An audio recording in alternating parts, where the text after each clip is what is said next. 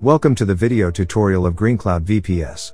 Today, we will show you how to install and configure KeyCloak on Ubuntu 20.04. First of all, log into your Linux VPS using the Bitwise SSH client.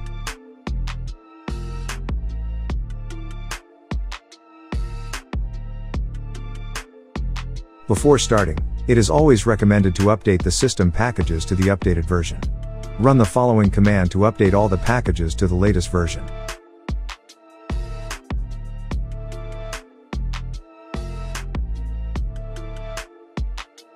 KeyCloak is a Java-based application. So Java JDK must be installed on your server. If not installed, you can install it using the following command. Once Java is installed, you can verify the Java version using the following command. You should see the Java version in the following output. Next, you will need to download the latest version of KeyCloak from the GitHub website. You can use the wget command to download it to your system. Once the download is completed, extract the downloaded file with the following command.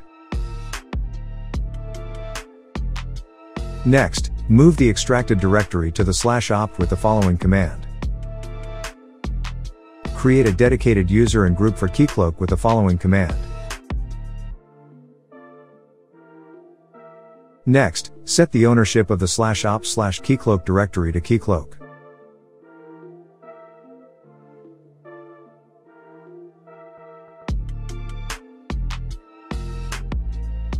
You will need to create a KeyCloak configuration directory and copy the sample configuration file. You can create it inside the /etc directory. Next, copy the sample configuration files from the /op/KeyCloak directory using the following command. Next, set proper ownership using the following command. Edit the launch.sh file and define your KeyCloak path.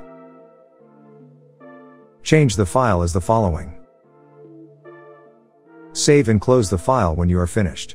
You will need to create a systemd service file to manage the KeyCloak service. You can copy the sample systemd service with the following command. Edit the KeyCloak.service file and define the KeyCloak installation path.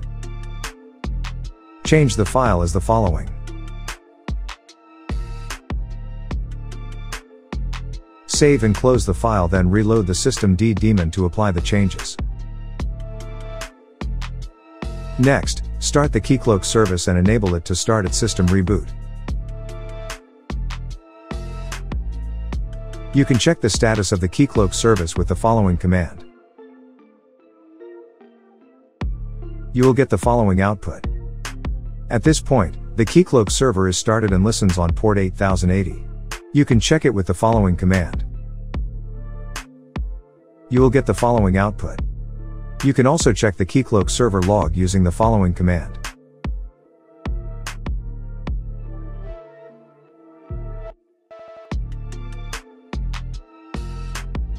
Next, you will need to create an admin user to access the KeyCloak web interface.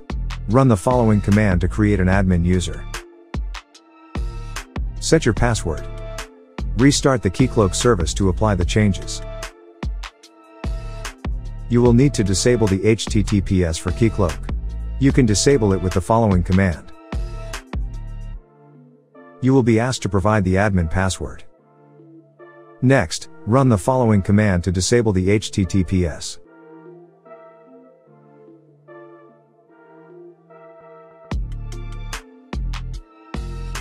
Now, open your web browser and access the KeyCloak web interface using this URL. You will see the KeyCloak login page. Provide your admin username, password and click on the sign in button. Next, you will need to create a realm to manage your applications. Hover the mouse over the master in the left panel and click on the Add Realm. A realm manages a set of users, credentials, roles, and groups. A user belongs to and logs into a realm. Provide your realm name and click on the Create button to create a realm. You should see the following screen. Retype your realm name and click Save. Next, you will need to create a new user for KeyCloak. On the Manage, click Users. Next, click on the Add User button. Provide your user information and click on the Save button.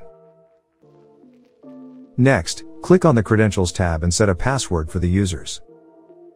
Click on the Set Password button to set the password.